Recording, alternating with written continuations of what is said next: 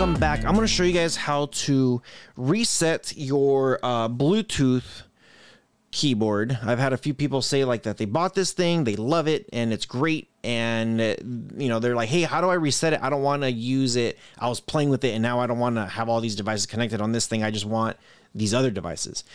So with all that being said, if you are brand new to the channel, make sure you guys do consider subscribing. And if you guys enjoy the content, leave me a thumbs up. If you guys got this keyboard, leave me a comment. Let me know if you guys got it. And let me know if you guys are thinking about it. I do have this one. Shoot me an email, Rohas Entertainment. If you guys want to get hooked up with this one, I try to get you guys a pretty good deal. And in the description below, I'll have links to this. So here we go. We are going to disconnect and reset it from my computer. So we're going to come here. As you can see here, the Proto Arc XKL1 is paired. Click remove. Are you sure? Yes. And now it's gone. Now, the way to remove it on your, the way to reset your keyboard now, if I click the number 3, you're going to see the light flashing. Flashing means it's trying to connect to something.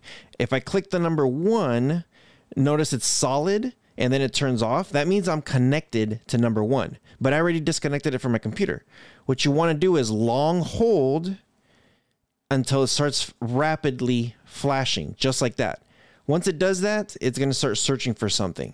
That's it. That's pretty much it. Now, let's just say you're like, well, I did this on the keyboard on my Fire Stick. I don't know how to fix that either. Okay, we're going to go to the Fire Stick. We're going to come here, and I'm using... Actually, you know, yeah, I'm using the remote because I think I have to use the hamburger button. So I was going to use the keyboard. So I'm going to go here to your cog, your settings. I'm going to come here to controllers and Bluetooth. And we're going to go to other Bluetooth devices. Now here, I have to hit that hamburger button to unpair. So if I click on it, it says press select to confirm.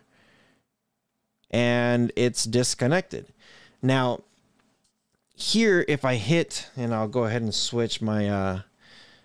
camera over.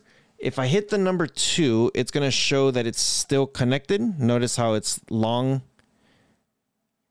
you know, it's not blinking as fast. If I hit the 1, that's the other one. You want to long hold the 2 until it starts rapidly blinking, and then that's how you could reconnect to your devices. And that's pretty much it. That's pretty much it. Super simple, super easy to use. And I gotta say, this thing is amazing. Now, once you reset it, then go through the process all over again on connecting it to all your other stuff. So pretty nice. Let me know what you guys think. As always, you guys take care of each other, and I'll see you guys in the next one.